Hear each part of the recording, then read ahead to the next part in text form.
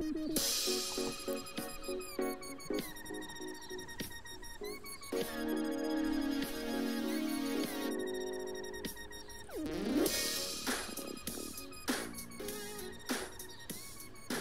everybody, I am glad to be back.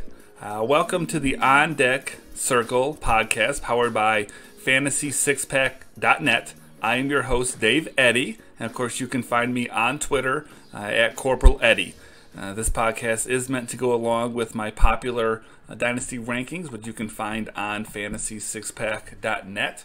I try to do these podcasts every other weekend and update my rankings every other weekend as well, so you've either got fresh rankings or fresh podcasts to look forward to. We've had a little bit of a hiatus here with the pandemic and everything that's been going on, but I'm happy to be back, happy to get things back up and running. Last update was for the rankings was last Sunday. 2 weeks prior to that I had done another one, so if you haven't checked them out in a couple months, definitely go back and do that. There wasn't any absolutely massive changes, but of course, having, months in between, there were, there's a little bit of movement, but, like I said, nothing too drastic to talk about there, but, yeah, you'll definitely want to get back there, give them a new look, recheck them out, see what you think about them. Of course, if there are any questions, that you have any comments about them, feel free to drop a comment here on the article. You can go ahead and either get me on Twitter or hit me via DM there, or you should see us on Twitter as well, or on Reddit as well. So wherever you want to run into me and ask those questions, please do so. Always happy to get those, and would like to get some real good ones for future episodes as well. I'm going to be having a little bit of a different episode this week. This time, I'm going to be talking with a couple of gentlemen. One is Nathan. He's kind of the guy that started this mock startup dynasty that we're doing. It's a 30-team league, too, so not a lot of fucking around going on when you get into 30 teams. Depth and everything falls away pretty quick. Another participant in that is Stauffer Cochran, fellow writer at Prospects 1500, along with me. I cover the Tigers, he covers the Marlins.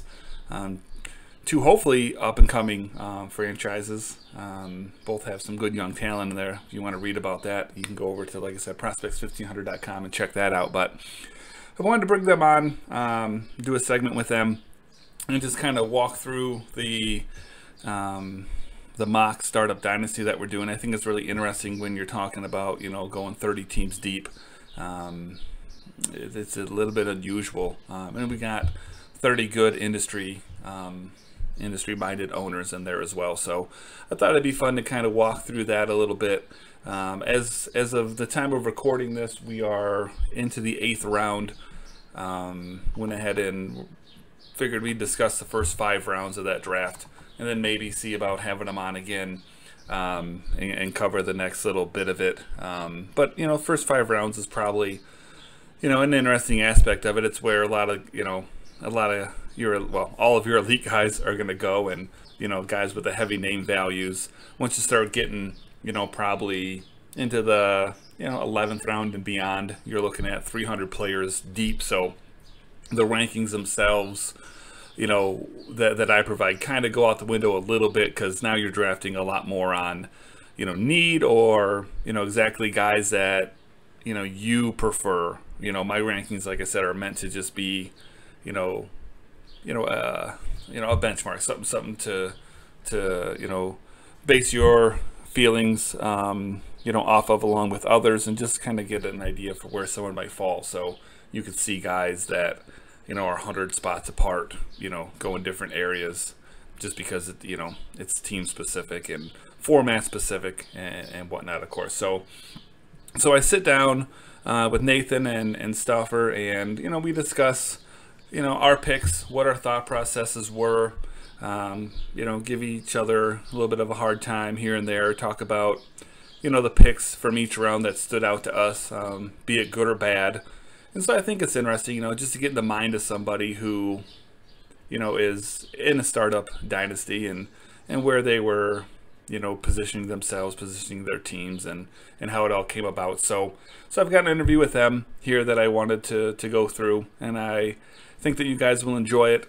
Next week or next episode, I think we'll maybe get more into discussing the rankings themselves again a little bit, and also probably do a little bit of a recap of the draft itself, the 30-team mock that we're in the midst of. So with that, we're going to go ahead and take a quick little break here, and I'll meet you back up with Nathan and Stauffer. All right, everyone, welcome back. So I've got a couple of handsome gentlemen here with me.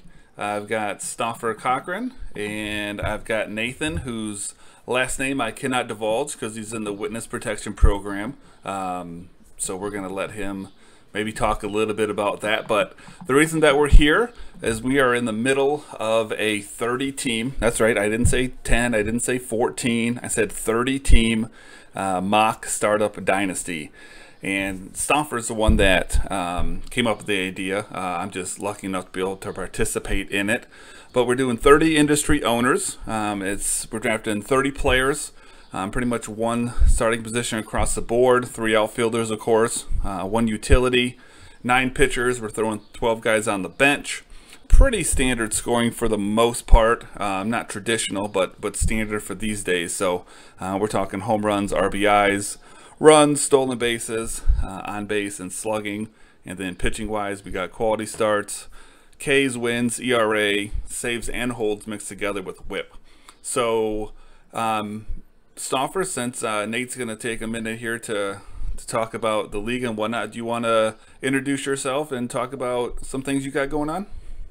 Yeah, my name's Stauffer Cochran. I'm a writer for Prospects 1500, and I write for the Miami Marlins. Currently, I got an article getting reviewed right now about the upcoming MLB draft and who I think Miami should pick. They have a lot of depth in the outfield and the arms. They have a lot of depth there. So we're talking outfielders such as Blade, Jesus Sanchez, Harrison, Misner, Burdick, Encarnacion, the Mesa brothers, and their depth also in arms with Sixto Sanchez, Cabrera, Rogers, Garrett, Guzman, Sharp, Vesia, Mejia, Nader. So I kind of went through and did a little mock draft of my own about who I thought they should pick. And the first pick is a little easier since they picked 3, but predicting the MLB draft is probably one of the hardest drafts to predict, in my opinion. Post-draft, I'll do a recap and a reflection of who they picked and how they might stack into the top 50 that I write. And our website's also about to post up all the names by team of all the cuts that the MLB teams have been doing with all these round of cuts and massive layoffs. Yeah, that was Scott Green's idea to do that. I think that's a neat little piece. Did you want to give a sneak preview maybe of just the name of who you think they're taking third? Well, it's one of 3, but I think it's going to be the pitcher, Asa Lacy. Okay. Left-hander with some nasty stuff. Okay, I hear you there. All right, Nathan, last name not to be disclosed. You want to go and tell people about yourself? Yeah, so mostly what I've been doing recently has been running mocks. The website is being updated. Most of what my website is compiling rankings from other sites to like average them out so people can just easily sort stuff without also stealing revenue from other sites has been a tricky thing. Yeah, mostly what I've been doing is running mocks. So we just finished a 15-teamer. We're just looking to rev up another one. And then Ben, TV Dubs 11, suggested doing a 30-teamer, and we recruited. Like you said, those are the settings. It's also daily lineups, so really that just matters for Ohtani, but it matters. So yeah, we're also, there's been enough energy around this. We're going to do an actual 30-teamer. You're goddamn right we are. League. Yeah, so I'm sure some of the managers in this are going to not be part of that. So if people want, they can reach out to me. Easiest thing would just be on Twitter at Dynasty One Stop, or either of the other 2 of you can get a hold of it. Yeah, but that's me. Yeah, so I think I get partial credit for the idea of making this into a real league after the fact. It was kind of a I think you joke. get almost exclusive credit for that. Well, all right. Well, I don't like to brag. I mean, well, I do, but I do. But yeah, I mean, a 30-team league is interesting. I mean, it really does, make things a lot more difficult. Like I said, it's not a 12 or 14-team league. It's 30, so depth goes away very, very quickly. And we'll kind of go through the first 5 rounds of this mock that we're in right now, and you'll see how quickly that depth does go away. Now, one thing that I know that was briefly discussed a little bit in the group chat that we had was how people had mentioned, they might draft a little bit differently if it was real than if it was a mock, which is why, we decided not to take the mock that we had and turn it into anything. That would have been logistically impossible. But do you guys want to talk real quick just maybe about your thought process about, the differences in players maybe you would have taken, or profiles of players maybe you would have taken if this had been real as opposed to a mock? I think that's interesting. Personally, for me, I wouldn't have changed any of my picks. I approach it just as if it's going to be a real league anytime I do a mock draft, just to try to get the full effect of the draft. Right. That seems simple, but even myself, early in the draft, I guess it's pretty easy to have the two line up, but later on in the draft, I think that my draft would be slightly different. What say you? I don't know. Yep, go ahead. I go pretty similarly. I think one of my hesitancies too, in terms of we had already started, was the talk is to do the 30 team as a money league, and so I definitely don't want people putting money on the line if they're not gonna draft necessarily the same. Which I know for some people, if it's a money dynasty, they are a lot more inclined to go full in win now. We'll get to the rosters, but mine's very much lots of tricycles, little kids who hopefully will be great someday. And if you're trying to win, depending on how the money is split out, I know some people will go far more, I don't care, Justin Verlander's 34. He's great this year, and I'm just going to treat it as a redraft. So I personally don't tend to change my strategy much. Last mock I did, I went more win now, and now I'm doing more prospects just for fun to change it up. But yeah, I treat it as if it were going to stay around when I start a mock. No, and I think it's interesting that you say that because, we'll get into, what our strategy was heading into this mock. And for me, I'm more of a prospect guy. I definitely know my major leaguers, obviously, but, I tend to lean more towards, getting, your Wander Francos and Jared Koletics and Christian Robinsons, Mark Lucianos, and, the draft we had done previously, I treated it as if I were to really, be drafting for my team, and I was extremely young, and more so, I guess, in retrospect than I think I would prefer. I think I'd rather, draft a team that obviously is, younger than old, but that is more win now, and then use that prospect knowledge down the road, either via trade or, first year player drafts, getting guys off the waiver wire. So my strategy heading into this, and it's been difficult, is not to pull the trigger, not to be the guy that drafts these, prospects early. So, when we go through my picks, I think you will see, a much more win now mentality. And it's hard because, like I said, these guys, these prospects are the ones that, I'm more in love with. So heading into this one, Nathan, what was your plan exactly? Yeah, I think one thing interesting with your point too, the deeper your prospect knowledge, the easier it is to kind of pull them later. I mean, the 30 team adds a whole other component to that, but if you know the deeper guys, I think some people who only know, the typical top 150 list, it's like, well, those guys are all gone. And a 30 team are probably by the 10th, 11th round maybe. So I think your depth of knowledge there will be beneficial. But heading into this, I wasn't totally sure direction. I knew with the 10th pick, I wanted kind of Tatis or Vlad, give me a really young stud piece to start out with, and I could go either way after that. I kind of wanted to get a sense of the room of are more people going to go win now? Are more people going to go lots of prospects? And honestly, even after I took Adele in the second, I was like, well, I could still go win now, I guess, because he'll be up soon. Now we're going to cover 5 rounds, but we're, 8 rounds in? I've definitely got a bunch of prospects. So it's fun to me to build those teams, especially in mocks. But this is nothing different than I would maybe do in a real league too, just to build a team that's really good for the future. But also none of my guys are that far out. So it's not like this is going to be a 5-year process to get production from any of these guys. So how are you approaching things, Stoffer? My philosophy going into it was go for bats. They generally age better than arms do, and I was looking for, MLB ready guys, and I was hoping to get my target age in the first 5 rounds to about 28 years old, and right now I'm at 28.4. So I got one old dude above 30, and that was Goldie. But he offers good on base. He just offers the whole package, and it's something I can trade out for some of these younger guys that are going way early now, later on down the line.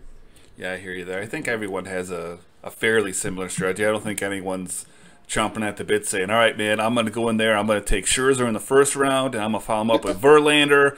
Give me Votto. I think everyone has a similar strategy, but I think it more comes down to either A, how comfortable you are with your prospect knowledge to have the balls to be like, I'm the guy taking Wander Franco. Or, do you have a little more confidence, or maybe you have, you're more risk averse where, your first prospect that you take is, maybe a 50 to 100 guy. So I think it's interesting, So we're going to just go through our picks here for the first round. Let's see, Stoffer, you had pick 1-5. You want to talk about who you took and why? Cody Bellinger was my pick. I did not expect him to land to me. I thought I would be trying to pick between probably Yelich and Betts and maybe Lindor is who I was kind of thinking my pick would be. But then when Yelich went off the board right before me, I thought, the first base outfield position flexibility was nice. I stuffed Cody in the outfield, 24-year-old, and probably one at the top at the position for first base. Yeah, so next between us, I had the 7th pick, and I went with Lindor. I honestly didn't plan on taking a shortstop with my first pick just because shortstop is so deep that I did intend on taking an outfielder or possibly Vlad. That's my dude. But I did plan on taking an outfielder. What I didn't expect is that 6 outfielders were going to go off the board right ahead of me. So, I had to basically decide between Lindor, guys like Bryce Harper, Yordan Alvarez, or like Eloy Jimenez. I briefly did consider like Cole or DeGrom or Buehler, but I just couldn't justify the value there. So, end of the day, it came down to Lindor or Vlad. And, both positions are extremely deep. I probably am as high or higher on Vlad than anybody, but I still went ahead and took Lindor. And I guess that does make a nice segue into Nathan's pick. Nathan had the 10th pick. You want to talk about who you took and why? Yeah, so like I said, Tatis and Vlad were kind of my main targets just because they're studs and they're really young. I thought about Trey when he was still there. I thought about Story too, just they're great all-around players. But the age difference was pretty much the thing. I know Vlad didn't have an amazing year last year, but I have no worries about what his future is going to hold. Their base isn't shallow, obviously, but to put him at the cornerstone and just leave him there for 10, 15 years is good by me. So you said you also thought about Trey Turner. I think he's kind of a polarizing character. Some people, would consider him that high. People like myself would not. And I don't consider myself low on Turner. He's my 20th ranked guy. And you had taken Vlad, who I have 10th. So I might be a little bit low on Turner. But do you want to talk about exactly, your thoughts on Turner? Yeah, I think in OBP especially he drops a little bit. I just think getting that speed locked in, it's so much rarer. I think a lot of the conversation around redraft with speed plays less into Dynasty sometimes, but I think just the speed and all around that he offers, a little bit of an OBP drag, but getting those steals, it was one of the reasons I was kind of hoping Tatis would slide, because Vlad's not giving me speed. But I think, yeah, that's why he was considered. Obviously, I didn't go with him, so I think I also have Vlad higher. But the speed was the main reason I even took some time to think about it. Yeah, and I think that's a very fair point. Specifically, I think with the guys I took here, you'll see my strategy is kind of to get some, power and speed guys, as opposed to, if I take a guy like Trey Turner, if and when he gets hurt, if he's my main source of steals, now what do I do? Now I go from being, solid or good in that category to what do I have left? So I used to kind of go more that route where I would take, maybe I'd make sure I got, Trey Turner and Malik Smith and not worry about that position again. But, as soon as somebody gets injured, then you're kind of out on that. But Dave, did you say you were thinking Eloy this early? Well, no, not necessarily. Well, yes and no. I was wanting to start with an outfielder. So my plan was I'm going to take the best available outfielder with the 7th pick. I did not expect that 6 outfielders would go ahead of me. So he was just kind of the next group of guys. Harper, Alvarez, and Jimenez would have been the next 3. And I couldn't take Eloy that high. And I like him, but I don't like him that damn much, So we do have 30 teams. So, the first round, is a little bit deeper than, typically, obviously. So one of the things that stood out to me in the first round, the guy that I want to talk about for the first round that got taken was Ketel Marte. So he went 30th, so literally at the end of the round. But I don't have him ranked nearly that high. I've got him down in 61, which is actually, he probably jumped up about 20 spots from my last rankings. I just don't buy it, man. Prior to hitting 329 last year, he was a 260 hitter, which isn't terrible, but it's not fucking 329. And he hit 32 of his 54 home runs last year. That's a lot considering, he has played, the majority of those other years. Stolen bases were on par with his averages, so I'm good there. I just don't think that, I'm going to trust that Marte is going to be the same player he was last year going forward. So that one raised my eyebrows a little bit. But was there anything good or bad pick-wise that really stood out to you guys from that first round? I had Marte as a first-round surprise, too. Yeah, I think you said you had him around 60. That's around where I'd put him, too. Yeah, I've got him 61. It's just he's good, but he's compared to the options and the players going around him. That same guy took him at the turn and took Hira in the second, and then Franco went. I'm like, you could have had a Hero Franco start. Like, give me that instead of Marte and Hira. But yeah, that was just a lot too early for me for Marte. Other than that, nothing really stood out that much in the first round. It's kind of hard in the first round because you're getting obviously elite players, so it's hard to really have too big of a stretch in the first round. Yeah, well, I think good value in the round would have been Arenado. Okay. I mean, yeah, he went 19th overall. Let me just see where I have him ranked. I'm sure it's pretty damn close. I've got him ranked 15th. So yeah, technically he would have been a little bit of a value in my book, but yeah. And like y'all said, Marte, but I can, I started to write some notes down about it, but then I looked at his age, and yeah, he did, break out a little bit this year. And do I think it's sustainable? Personally, I don't, but I can see how somebody could look at him. And, the target age, the golden age is 27 years old, so they could be a high-risk, high-reward kind of a player here with someone who's got some proven MLB experience. So I can justify it a little bit. I wouldn't have done it, but that was my one kind of reach too. Yeah, I got you. So let's move on to the second round then. I think each round gets a little more interesting because there's a lot more variables, you know. Between us, our first pick in the second round was 51st overall, which was you, Nathan. You want to talk about that pick? Yeah, this was kind of where I decided, I'm going to go young. Went with Adele, who I love Adele. Behind Franco, I'd probably put him 2.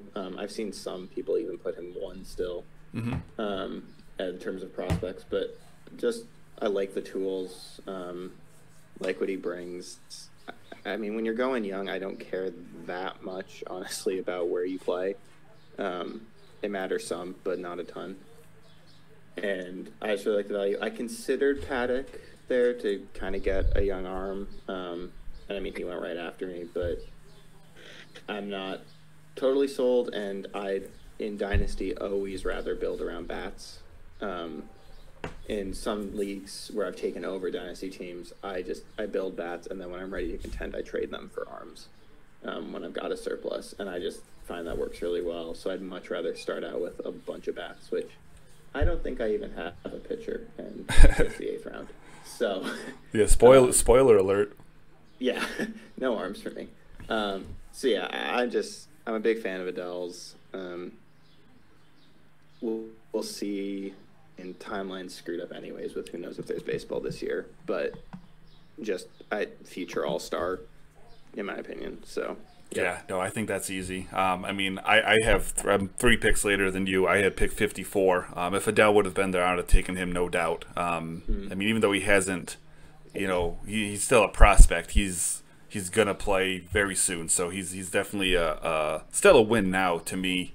I went with, I guess, what you could argue is more of a win now guy, but I went Manny Machado. And for me, I mean, in a perfect scenario, if the board would have fell right, I would have went outfielder first round. I would have went with the pitcher in the second round. But it didn't line up for me. So the top 11 pitchers at this point were off the board. I just didn't see the value there. Nola and Snell were both available. I did debate between the 2 of them. But at the end of the day, I just felt that Machado just was too good of a value to pass up. I do value bats over arms, like you said. I think most people do. And so it wasn't even that it was a coin flip between the 2. I do like Machado better than Snell and Nola. But even if it was a coin flip, I would have just opted for the bat. So, I start off with 2 bats, that are proven at the plate. And then Stauffer, you had the 56 pick, so we're all kind of right in the same group. We're all within 5 picks of each other. So you were 2 picks after me, pick 56. You want to talk about that one? Yeah, I was looking for a middle infielder at this point. I already got my outfield spot filled, and I feel there's not a lot of depth in the middle infield that I like. So I went with Altuve. I think he's one of the top second basemen in the league right now. I think he's probably got another couple years at that spot, and depending on how my team does, he's another one. He's one of those flip pieces that I could flip in the next year or 2 to get some younger guys in or draft picks. But I think he's a good value for me here. I've seen Altuve slide in a lot of drafts lately, and dynasty ones. He's only 30. I don't know if this is all the banging scheme stuff or what, but I think that's a good value there. I mean, to be honest, in one of my dynasty leagues, I did trade him this offseason. And a lot of it was just because, I was a little bit concerned about the whole, conspiracy or whatever you want to call it, And I mean, it's not that he's old, but I do, in a perfect world, like to get rid of a guy at least a year, if not 2 years, before he could start to lose value. So he was kind of right around the age of where I would look to move him. I try not to necessarily ever have to fully rebuild. I like to just kind of, retool, reshape my roster. So I did recently just deal him, but what was the return for that? I knew you were gonna fucking ask me that, and I didn't plan on talking about it ahead of time, so I didn't look. Shit, I don't remember. Okay. I make so many trades that it's hard to remember, honestly. Shit, yeah, I don't remember. Good question, but I wasn't ready for it. Go ahead. Looking at him, if you're looking to deal him to a championship team, that's something you can deal that someone's like, oh, look at this name. He's going to have value. He's going to fill in the middle spot. That's why I kind of lean towards him more than somebody else, just because of the name presence too. And it's a shallow as heck position. Right. So do you guys want, I'm looking up this trade, so I'll have it for you here in a second, but do you guys want to talk about anything that stood out to you from the round? I got a good value in round 2, I think, was Rendon. Mm-hmm. At 33 overall, I think they're going to be happy with that pick for the next few years. Yeah, I really liked the Ohtani pick. Like I mentioned, it's a daily league, so I think his value just skyrockets. I mean, I'm a Cubs fan, so I've seen Joe Madden shenanigans, so it actually kind of concerns me a little bit. But he's going to play, and in a daily league, with that at bat, the speeds, the power, and the pitching he could offer, that upside is insane. So. All right, I've got the trade here. It's a little bit of a surprising one too. So I traded him for 4 prospects, 3 of which actually are arms, which is kind of something that I usually shy away from. One thing that I will typically say is I don't hold a ton of value typically for arms that are like 2 or more years out. They're so volatile. But I traded him for Brendan Malone, George Valera, Devi Garcia, and Daniel Espino. Someone call the cops. You just robbed that man. So, I mean, I definitely got value. But would it surprise anyone if none of those 4 guys panned out?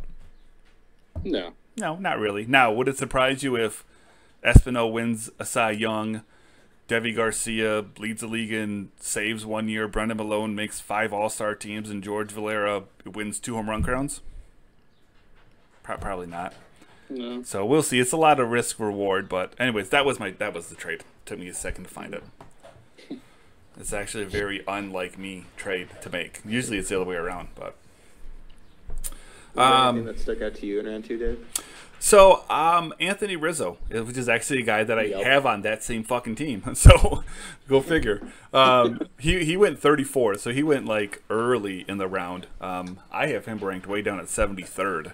I mean, the only thing that I can say for this pick, possibly, I'd have to really dive into who was available and whatnot. But, first base isn't very deep. So, if it's a position that you are kind of looking to say, hey, I'm going to make sure that, I get a guy at that position that I like early on, I could see that. I did see that Matt Olson was on the board already, or still. I have Olson 34th in my rankings, so I have him like 40 spots ahead of Rizzo. So if I had been, thinking along those lines, I would have pulled the trigger on Olson, which would have been a fine pick there. So with him being on the board, that I look at Rizzo and I kind of scratch my head a little bit. Yeah, Rizzo was the 3rd first baseman off the board, and he's great. He plays up in OBP, but that still was too early for me to pop him. Yeah, let's see. I'm looking at my first base rankings right now. I want to see exactly where I have Rizzo ranked as far as third basemen are concerned. And of course, it's taking a minute to load. Let's see. I have Rizzo, Evans a 5th. So I've got Bellinger, Freeman, Olson, Alonso, all ahead of him. So. I guess with Bellinger, he's the 4th first baseman taken. Yeah, So I don't know, a little early, but I mean it's not anything crazy. If you were looking at that position as one you wanted to hit for that reason, I could see it. So moving on to the 3rd round, Stauffer, you had the first pick. You went. You had the 65th pick. You want to talk about your guy? I was looking for corner infield here, and I think your Eugenio Suarez is very underrated in the league. In a lot of drafts, he's 28 years old. He offers great power. I know he has a little injury thing going on right now, but due to the delay of the season, that's only helped get him ready for the game. So I think I was looking for one of the top in the position in third base, and he's one of the top 3 guys in third base, in my opinion, maybe 4, top 4. Yeah, you want to hear a fun fact about Eugenio Suarez as a Tigers fan? Yes. I'm sure you couldn't even guess, but do you want to take a guess at who we traded Suarez to get? Boyd. No, we got rid of Suarez and that makes sense. Yeah, no, not Boyd. We actually got Boyd from Toronto with the Price deal. But all right, here's an awesome name for Eugenio Suarez who we could use on that team so badly right now. We got Alfredo Simone for him. Ooh. Yep. Ooh. Yeah. That was the brilliant trade that we made. Anywho, 2 picks later, 67th, I had Starling Marte off the board. I kind of been talking about how I was looking for an outfielder. Finally had a guy that actually made sense. So I was looking for an outfielder. I got one. With the previous pick, I guess Marte was somewhat in my thought process, but I was hoping he'd be able to fall to me, and of course he did. So he's 31, which isn't necessarily ideal, but it's definitely not a deal breaker either. And outside of 2017, where he only played 77 games, he has remained healthy. And it's a good source of power and speed, which is something I talked about a little earlier. Those are the kind of guys that I like to go for. Guys that are going to get me a 20-20 type season. And he hasn't hit below 275, so he kind of provides every category for me at a position that I wanted. I've got him ranked 35th in my rankings, so I think to get him at 67, for me at least, was really solid. Nathan, I think you kind of start to hit home on what your draft ended up becoming with your next pick, the 70th pick. You want to talk about our guy? Yeah, so I went with Kalenic. Sorry, Mets fans. He's going to be a stud. He's got 5-tool potential. He's certainly a better human being than Edwin Diaz, too. So that helps. But, he, again, like Adele, just upside at just so much. Speed, power. I'm trying to remember how many home runs. Okay. Not a ton of power, decent power, but he'll get the speed in there, and with Vlad, I've got a power base, so I'm not too worried. Again, just top-end prospect. This is where I really had to decide what I was going to do. Do I go with a Nola or someone there, get a starter, start going for now, or any other number of guys who went around here. But decided to just go prospect, and Kalenic was at the top of my board for them. Yeah, and he's not a guy that's far away anyway, so even drafting him, it's not like you're losing a whole lot, and his upside is quite obviously just ridiculous. So I think that's just a fine pick. Yep. Do you guys have something from round 3 that stood out to you, good or bad? I thought a reach in this draft might have been pick number 88, Adley Rutschman. I think catchers take a little longer to develop, and I just thought the 3rd round for him was kind of early. Yeah, it's 3rd round is kind of early for a catcher in general, but yeah, no, it's a dynasty though, so you're getting a guy who arguably this time next year could be the number 1 prospect in baseball. So I get it to some extent, but yeah, you won't see me taking a catcher for quite a while still. I liked the value on Correa. If he had gotten back, I might have considered him. A lot of people are really down on him. I remember a couple of years ago, this trade is awful now, but he was part of a trade where I actually traded away, I think it was Acuna, which, that was a bad trade. But at that point, Correa was a stud, and he was getting ranked in the top 10 everywhere. And I don't think that was totally mistaken. He's 25 still, I think? Yes. So not like he's old. So if he can just stay healthy, he could put together some monster seasons. Well, and I'm trying to look it up now because I also traded Carlos Correa during the off season. I had him and Altuve. I think I roughly know what I got for him, but damn it if I'm trying to go back and find exactly who I got. I'm almost positive in that deal I got Julio Rodriguez. But I'm trying to look it up exactly. And the guy that I made that trade with is probably going to listen to this podcast. So fuck you, Dan. Why I know he's probably listening. Let's see if I can find it. Okay, it doesn't matter. Okay, there we go. Never mind. I got Shane Baz and Julio Rodriguez. I really like Baz. Two guys.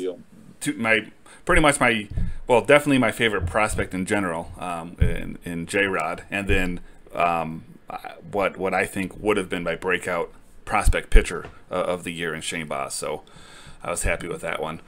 The pick that I did not like in this round was, oddly enough, pick 69. So nice. But Whit Merrifield. So I've got him way down at 112th in my rankings. So we're talking about almost a 60 spot difference. So yeah, I definitely think he went early. He's the same age as Marte, so he's 31, so not bad. But he's only, played half as much as Marte, so he's not nearly as proven.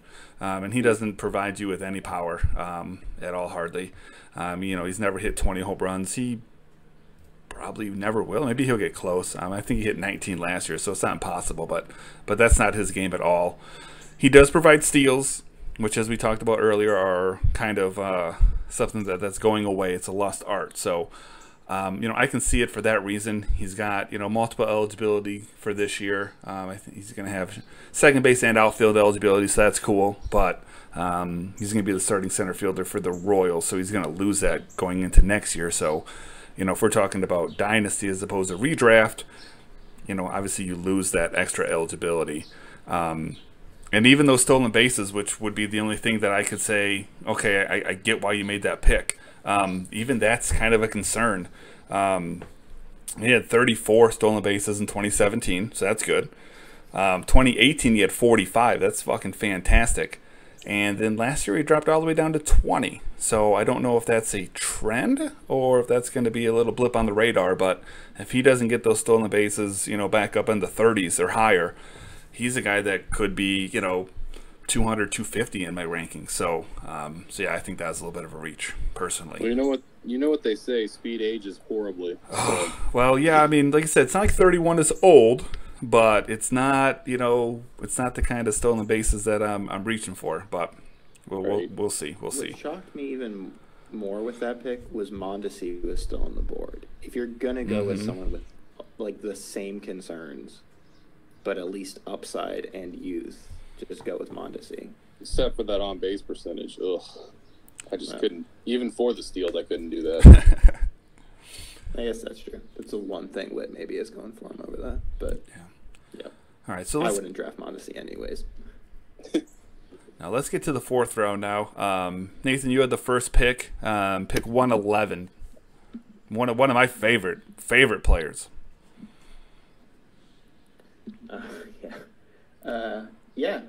K-Rob, I mean, I feel like I'm a broken record over here, but he's a really good prospect. Yeah, again, I'm going young, but still not that far up. I mean, if he's further than the other guys, I mean, maybe, optimistically, 2022 ETA. Maybe, but yeah. Upside, again, I mean, you could see 2020 happening.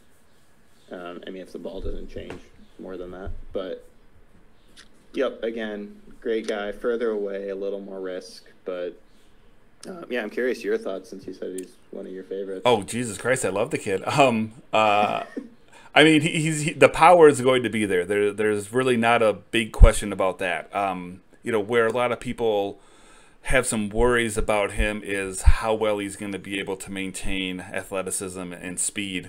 And from what I've heard, I've obviously not seen the kid yet this year, but from what I've heard, he really kind of trimmed up, over the offseason, looks like a different kind of player. So I think that really bodes well for, him turning into more of a power speed guy. If he's just a power guy, yeah, that obviously is going to take away his value quite a bit. But if he can, be a 20-20 type guy that hits, anywhere above 260, I mean, that's a fantastic fantasy player. So it's a little bit early, obviously, to put a gold seal on him, but I absolutely love Christian Robinson.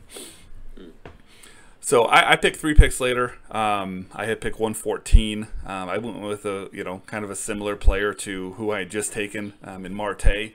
Again, another outfielder. Is that kind of a spot that I was looking to build right from the beginning, but wasn't able to right off the bat. I took Oscar Mercado. It's the outfield position, even though you would think it's very deep because there are so many per team, it really does thin out quickly. And then you add 30 teams to the mix, and it thins out that much faster. To be honest with you, if either Casey Mize or Matt Manning, specifically Casey Mize, was available, I would have taken him. I swear to God, I'm not intentionally ignoring pitching, but the value just hasn't been there. So like I said, with Mercado, I get another guy, like Marte, that's, power and speed. So as opposed to, reaching for a Whit Merrifield or reaching for a Mondesi or something like that, I prefer to stack my lineup with as many, guys that can give me some power and speed together. I would expect that Mercado and Marte, if they were to play a full 2020 season, would have both got me, 2020, oddly enough, for my team. And I think over the next 5 years, I can only expect Mercado to improve on his average and on base percentage. Average isn't terrible. It was at 269. I think he'll improve that. On base percentage was pretty bad, 318. But I think as he matures, gets a little more comfortable at the plate, I think that'll increase. Stoffer, you went 2 picks after me, 116th. You want to talk about Goldie? Yeah, first baseman had been flying off the board in this draft, and looking at the depth remaining, I didn't like much else out there, so I went ahead and I had 2 guys I was contemplating here, and the other guy went a few picks later that I was disappointed in not snagging Corey Seager, but I thought Goldie was, with the position as scarce as it was, I thought he was the best choice for my team.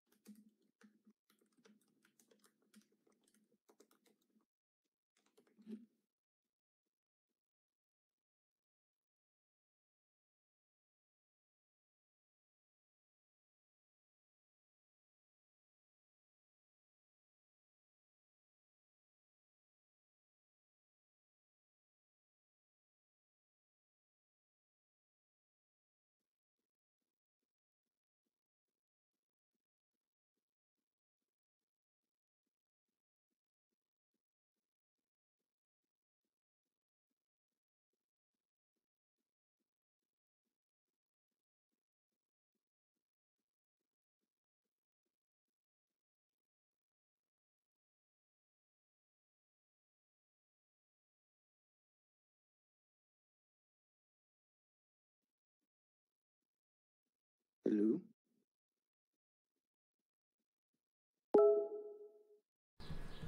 Can you hear me? Hello? Yeah, it looks like Hey.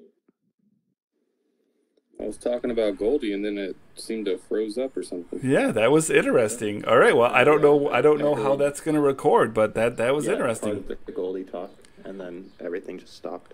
All right, well, I guess I won't beat a dead horse, but in case it didn't pick up my audio for what I had said. Still there? Yeah. Microphone's muted. I wonder if he got kicked out for a second or something. You guys hear me? There we are. All right, that was really weird. I could myself was recording and nobody else, and then I started hearing you guys. And okay, well, anyways, that's going to make for an interesting recording on the podcast. So sorry about the technical difficulty there, but yeah, I heard all of the Goldsmith stuff, and basically I was just talking about. I felt like Josh Donaldson was a nice value there. He went. I don't know exactly where he went, but somewhere in the 100, low 100s, and I have him 86 in my rankings. I was just making a point about. I think that a veteran, an old veteran like him, kind of goes undervalued in some of these. So early, or not so early, but without him going too drastically late. All right, let's get to the 5th round then. Let's see. First, one of us. Talk about Savelli. Say again. Pick 112. That seemed very early to go with. Is it Savelli? Aaron? Aaron Savelli, the pitcher? Yeah. Oh, let me look and see where I have him ranked. But yeah, it's not going to be this high. Go for another 100 plus. Wow. Anyone want to take a guess out of 750 players where I have Aaron Savelli ranked? 210. Higher. 350. Higher. 443 is where Aaron Savelli ranks. So higher is lower. Okay. However you want to look at that. Yeah. Higher or lower. Yeah. 443 sandwiched right around Steven Piscotty and Merrill Kelly. Seems about right. Yeah. Not a lot of strikeout potential from him unless they think it's coming. I guess shame on me for not seeing he went in that round because, that would be much more notable than. All right, well, we had some technical difficulties there. My recording software had crashed, so I don't know exactly what you all heard. You might have been getting tired of listening to us anyways, and maybe Aaron Savelli, who I don't know if that even picked up on the recording or not, broke what we had going on, but we're just going to pretend like it didn't happen, I suppose, and we're just going to go on to the 5th and final round and kind of wrap this bad boy up. So, Stauffer, you had pick 125. You went with a catcher. Let's hear about it. I definitely was not planning to go with a catcher, but I was hoping Seager would fall back to me in the 5th. But there again, I'm looking at the positions, and I was looking for a top guy in their position. And being 28 years old, I got at least 3 or 4 more years with this kid, Wilson Contreras, and he's one of the top producing catchers in the league. Yeah, I have him 131st in my rankings, so you're pretty much right on with where I had him. I went ahead and. Biased, but I love Willie. You love Willies? What'd you say? Willie. You love Willie. You can understand my confusion. Fair enough. Contreras. There we go. Gotcha. Yeah. I went ahead and I had pick 127, so 2 picks later. I wasn't bullshitting when I said I was looking to, get my outfield in shape. This time I went with someone a little bit different. My other guys, Lindor and Mercado and Marte, are kind of, power and speed. I went straight up power, and I went Franmil Reyes. No doubt that, the dude's going to hit bombs. I do have concerns, though, about just his hit tool in general. The guy is terrible against breaking balls, absolutely terrible. If he is able to fix that, that'll obviously help him cut down on his Ks. And I think that 2019 is extremely repeatable. But once they started, getting him off-speed pitches, he definitely struggled. So there is definitely the potential that he's going to have, an adjustment period that lasts for an extended period of time, whether that's half a season or a full year, I don't know.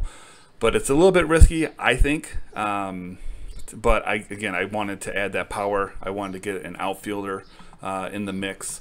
And so with what was left on the board, that's where I went, was Franmil Reyes, who I have 113th in my rankings. I got him at 127, so a slight value, I suppose.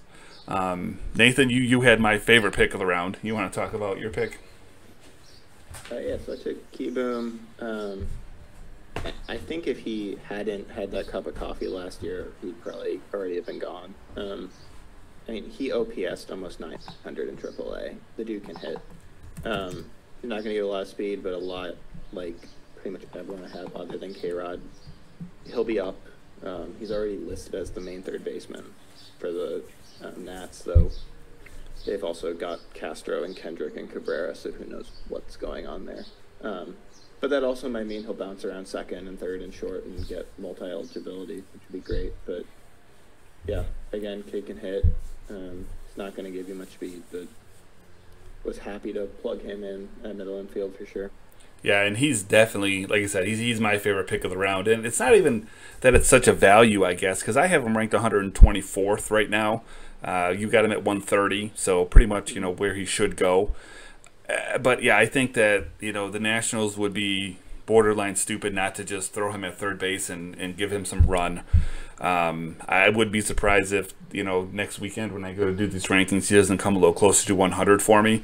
But you nailed it. You know, he had a terrible debut, and, you know, a very small sample size too. And people have kind of given up on him a little bit. And he's just 22 years old, and, you know, if he's no different of a player than he was, you know, a year ago, minus that, you know, terrible little sample size that he had.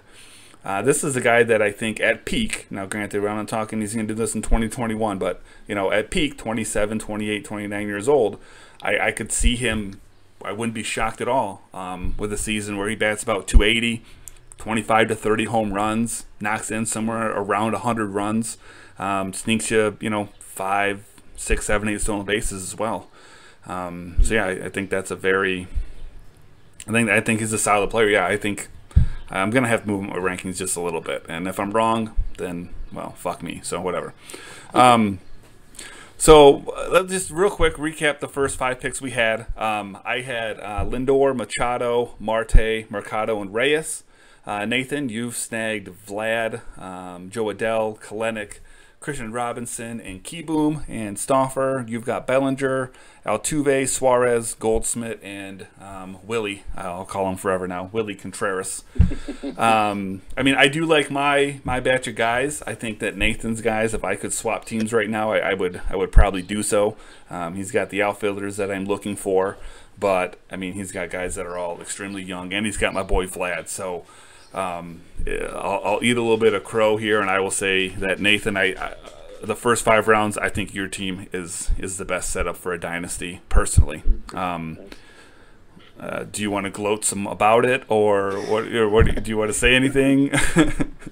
I mean, especially with a 3 outfield format, Adele, Kalenic, K-Rob, and, I mean, this is past the 5 rounds, but I also picked up Drew Waters. I will take that outfield all day. Absolutely. Any closing thoughts from you there, Mr. Cockring? I'm just ready to get my pick in for today because I got my sights set on somebody I hope falls to me since somebody took Lede from me. Uh-oh. All right, guys. Well, I appreciate you guys joining me. We had a weird little interruption, which I've honestly never had before, so that'll make things interesting. But Nathan, thank you for getting this set up. I'll thank you in advance already for putting up with us for hopefully many, many years when we do this for real. But you guys can give him a follow. He's on Twitter at Dynasty One Stop. Again, his name's Nathan. His last name is blacked out on my notes page because he's in the witness protection program, but that's okay. I'm sure he didn't do anything wrong. And then Stauffer Cochran, you can get him at Stauffer. It's STOFFER 81 on Twitter, and you can check him out as well. Prospects 1500, like he said, writing for one of my favorite organizations, youth-wise, the Marlins. So, gentlemen, I thank you very much for joining me. And I wish you nothing but the worst of luck going forward in our future real league. See you guys. Thanks, guys.